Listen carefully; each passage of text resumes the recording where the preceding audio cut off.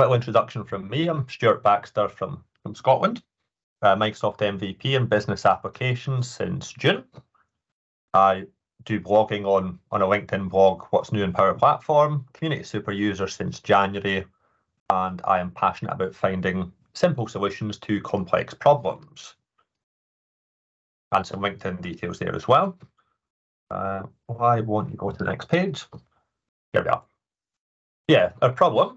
There's various different interfaces that exist for managing the different aspects of Power Platform security. So you would go into one interface to assign security roles, another one to add users to teams, another one again to add column security.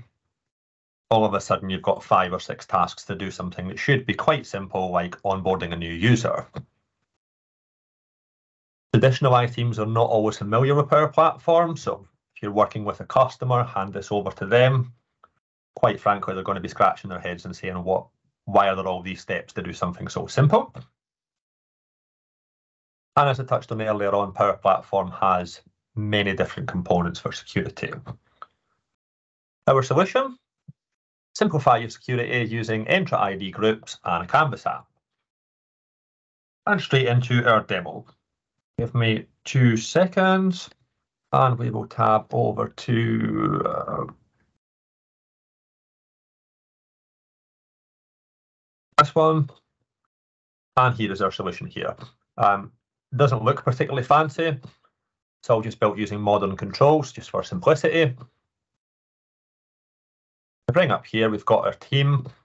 Let's go for another group.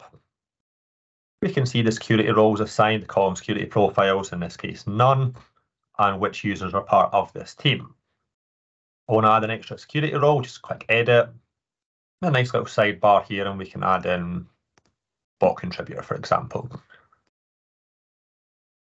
And that'll update live as well. And we'll see over here, bot contributor in just a moment. Should be available there. Little demo gremlin there. Not quite behaving, but we'll have a wee look at that in a bit. Again, column security, you can add in whichever ones you want. Nice little search on here. And most importantly, users as well. So really simple for users to use. If you hand this over to someone who's not familiar with Power Platform, as long as they know what a security role is, what a column security profile is, and what a user is, they should be able to work this out quite easily.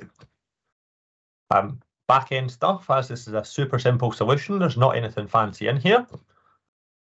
Our edit buttons here, basically all these do is update a context variable to make our sidebar visible or not.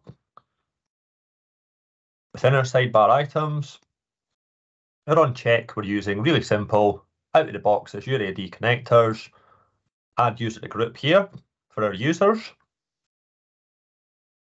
If we go column security, even simpler than that. We're using, with me,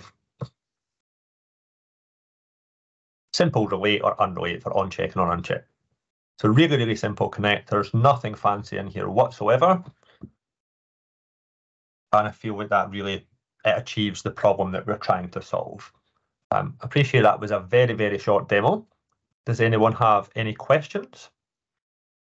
So we'll have the questions in the chat. If you do have questions, we'll put them in the chat. We just have to lock down the mics because we got so many people on the call.